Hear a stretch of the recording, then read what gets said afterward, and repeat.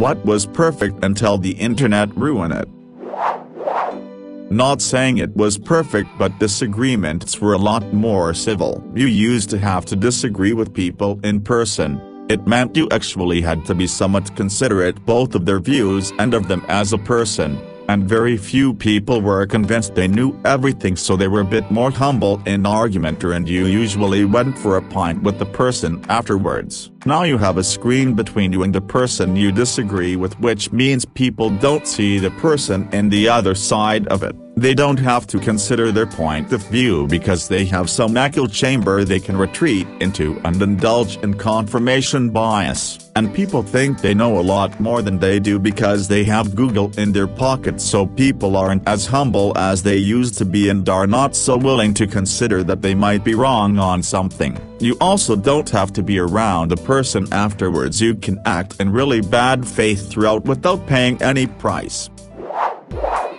Going to thrift stores and garage sales. Before everything was sold online, it was a great way to find cool, slightly rare things for a reasonable or cheap amount of money. I'd even say that early eBay was still pretty decent at finding things cheaply. However, now everyone thinks that everything they own is a rare, one-of-a-kind, super valuable item that's worth hundreds of dollars. I think that shows like American Pickers, Storage Wars, and Antiques Roadshow have also fed into this, even though those shows can be fun to watch. For example, back in high school I used to go to this indoor flea market and get vintage vinyl for ridiculously cheap. I got the Beatles' White Album for literally $6. Cheapest price for the same thing on eBay is around $50. Liking movies or TV shows based on your own opinion. There have been so many times I've seen a movie and thought, that was a pretty good movie, I wonder what other people thought about it. And my opinion was apparently wrong and I'm a horrible person. High school reunions. No one hardly has any anymore. Everyone can see what everyone is doing. Plus it's easier to keep in touch with the people you liked back then. Taking photographs. Retouching has always existed, but good grief, photos are edited to filth. It has become the norm to wear a filter or remove totally normal features to create a glittering perfect shot to post on the internet. People don't just take photos of things to privately keep as memories, they also take them as a perfect advertisement of their lives, especially travel photography with the sheer amount of photoshopped monuments and skies. I don't even know what's real anymore. Professional photography. I don't think it was ruined because everyone has a great camera in their phones. It was ruined by oversharing.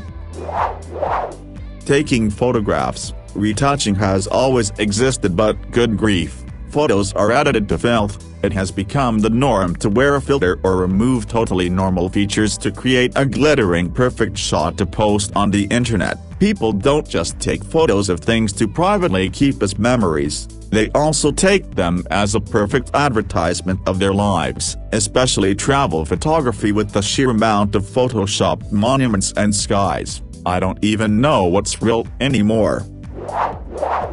Video games, but in a very specific way. Specifically with competitive games, playing against people is freaking amazing, and testing your skill at the game is something I love more than you could imagine. What got ruined was now for every little thing there's 20 articles about it and 300 YouTube guides from pros on how to just meta cheese anything. It's completely unfun facing someone, and 10 seconds and you can tell the exact IGN page they ripped off from, and now instead of fighting them, you're fighting the strategy made up by the best player in the game. It's the most unfun, unoriginal experience in the entire time. You just wait for it to be over. RTS games used to be tons of fun, but now there's a play-by-play guide for each second of the game. Games like TFT for League of Legends are only fun for the first 2 days before everyone and their mother plays only the very same meta op 100% kill them Korean strat from YouTube. Even fighting games like Smash Brothers suck now. I remember playing Smash 4, and just horsing around with a body. He refused to do anything but play Mario, grab the throw up tilt, up tilt, up tilt, up tilt, up special through combo, rinse and repeat until 78%, fireball to 80+, then grab pummel side throw, footstool, every single game, hours a day, for weeks because that's what the guide said to do. I'm so bitter about it. Information in general, truth, maybe. The internet made it so easy for malicious people to spread false information. The increasing popularity of any opinion makes it easy for people to have a bias regarding its truth. I hate it so much that I have stopped correcting people on the internet. Not perfect in the slightest, but I'm gonna go with journalism. All of a sudden the push for clicks became the most important thing, and actually reporting events factually was abandoned. Add to this the political radicalization of these journalists, read, activists, that occurred due to the echo chamber effect, and top it off with these same journalists, from major publications, agreeing that certain outlets and certain opinions must be censored. It's a sad state of affairs. Each of these problems existed before the internet, but the new digital era we live in threw what was a slow trend into light speed. Among Us, the game itself is actually very fun and cool when you're playing with the right people. It took a huge downfall when the internet made it a huge meme and ruined the gameplay for a ton of people, since there's not a lot of people in public lobbies that you can genuinely play the game with anymore.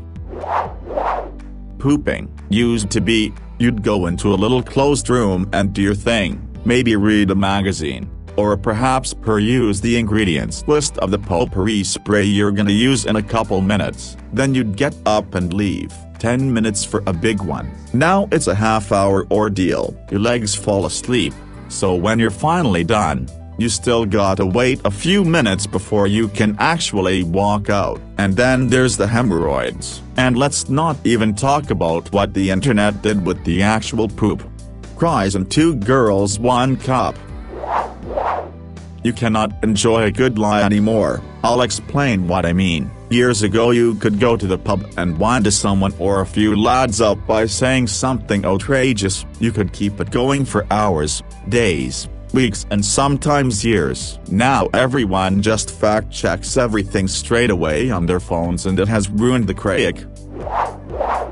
The statement of free speech. Free speech does not mean you can be a racist, or a misogynist, or literally anything, as there is no freedom of consequences. Anyone that uses the excuse of freedom of speech in the wrong way, doesn't know anything about it, and is wrong.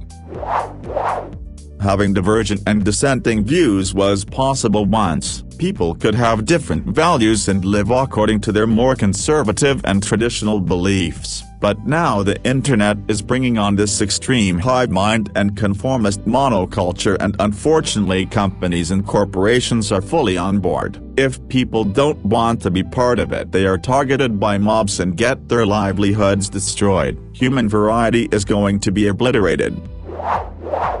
Adventure. I can think of something to do nowadays and then Google it and find videos of people doing it, tutorials on how to do it, and maps. In the last few years I got into watch YouTube hiking videos, and basically every step of the Pacific Crest Trail is documented, and I don't have any desire to go and hike it. Before you even start you know what's it going to be like. I went to Vietnam a couple of years ago and there it was everyone doing a motorbike trip. I'm sure the people enjoyed it and had fun, but like the PCD it's been documented so much that it's no longer an adventure, but it seems like one. Mental health. I mean, the internet does also help very many people with mental health, but it also makes it worse sometimes. Eating disorders, for example, people can help with them, but only seeing Photoshop influencer can also be the reason for them. News. Now everyone can publish fake, manipulated news, and there are so many radical people who had no voice before. Now they create a Twitter account. They post shit and they find thousands of followers who share that radical, extremist thinking, creating more radicals when they are popular. They polarize the society. Collecting things. It's so easy now to simply get what you want instead of searching for it.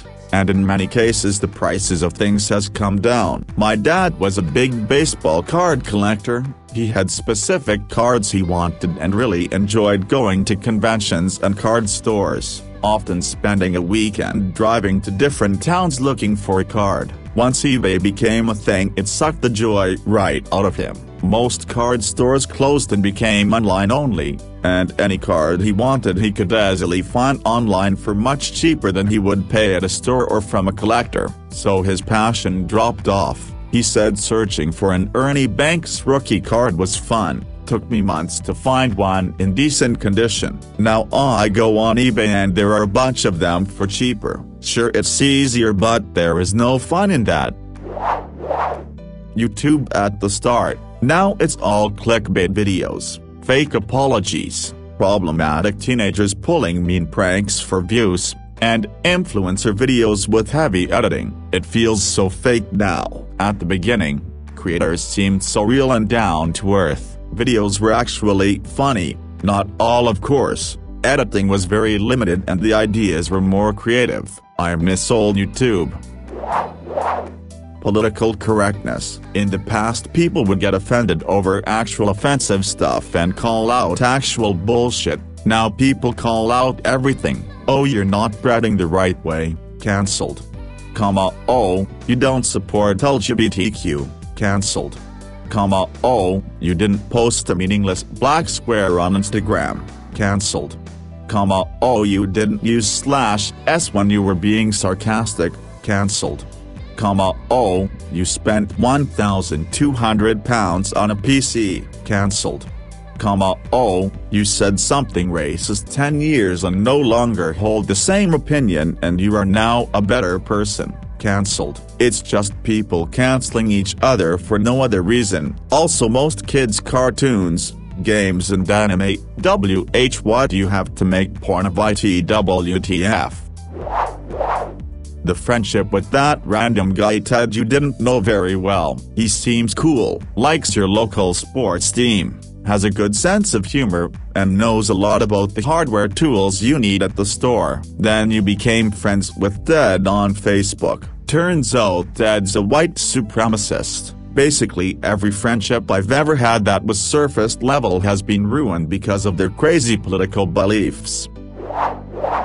Fanfictions. They used to be a way for people to interpret characters in light of what they knew about the source material until it took a really dark turn.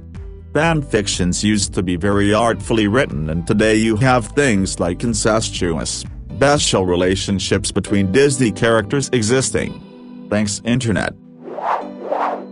Differences in opinion. It used to be okay to like certain things and dislike certain other things whether they're popular or not. Nowadays though, if I say I find One Piece boring because of the constant reaction shots or I like X-Men The Last Stand, I'll get burned at the stake.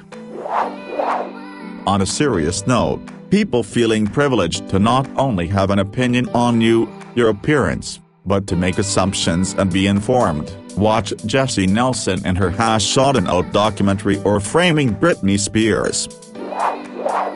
Game of Thrones. I'm not gonna argue that the last 2 seasons weren't rushed and suffered because of it. I will argue that the show hit hype levels not seen before in the pop culture, streaming era, and because of that would never have been able to meet the expectations created regardless of the ending.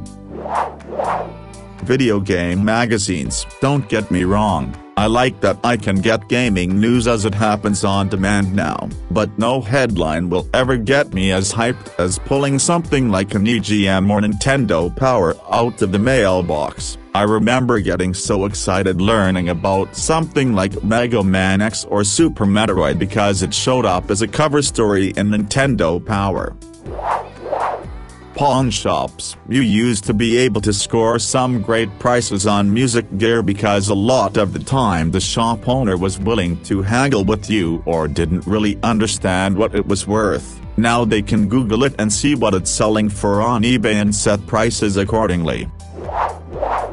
Undertale. The internet ruined it, and brought about its true potential. It's crazy how the internet made Undertale the greatest thing of all time. And the best part is, there wasn't even that much porn, relatively.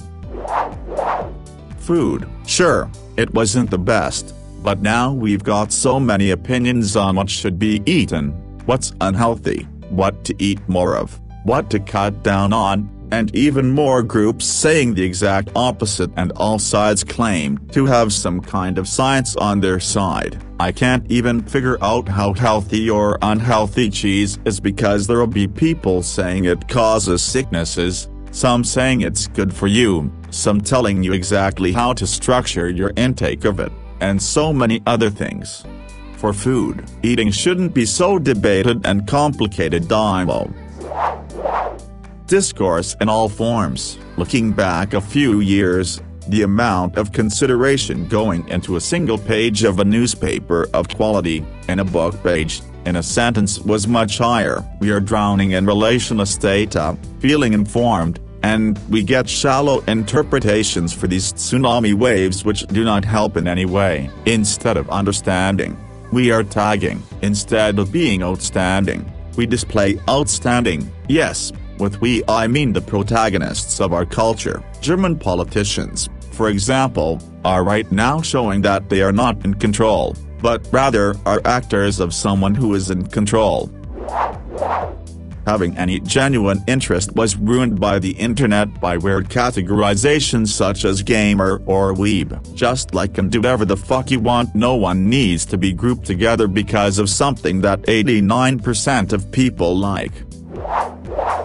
My dad used to vacation to Florida, and to this one beach where it was common to find shark teeth. He says that it's now a lot harder to find them there since the internet now exists, and more people know about it.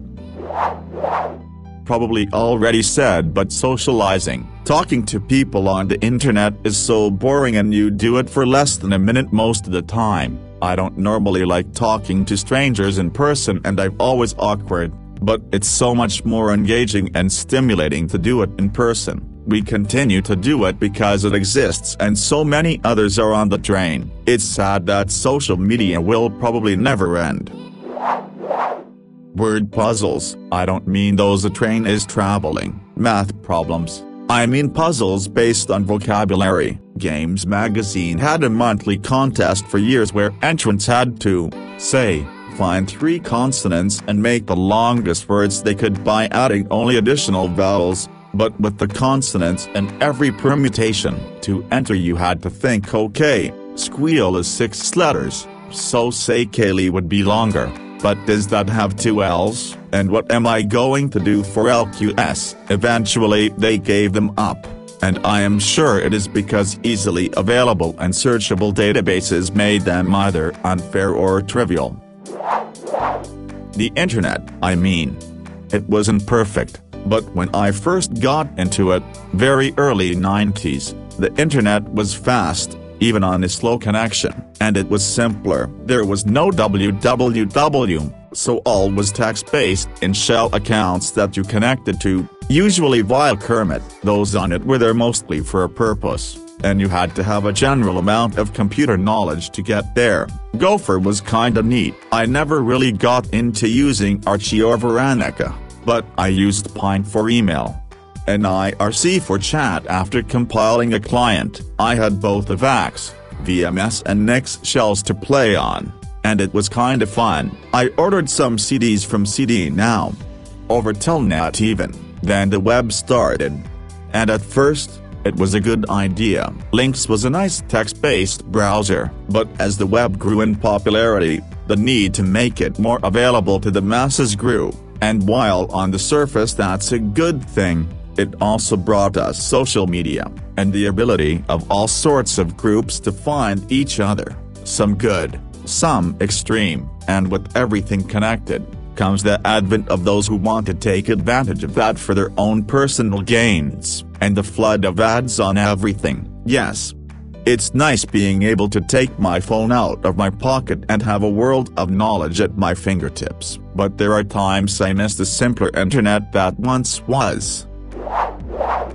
The idea of the internet, a giant worldwide shared resource for discussion and learning that would elevate mankind and bring us closer together. The reality, one giant bathroom wall and everybody has a Sharpie.